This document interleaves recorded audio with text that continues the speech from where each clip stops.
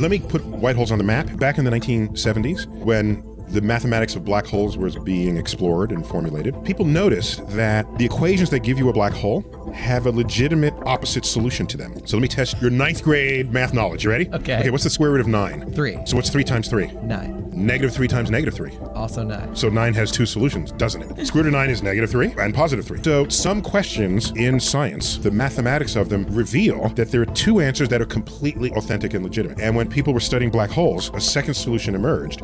That was everything a black hole is except the opposite of that. So things only ever came out of this space. So it would be white if you were to look for it in the universe. So they said, let's look for these things. And people thought maybe quasars, which are very bright, distant objects in the universe, maybe those are the white hole versions of black holes. And then they said, we have a white hole and a black hole.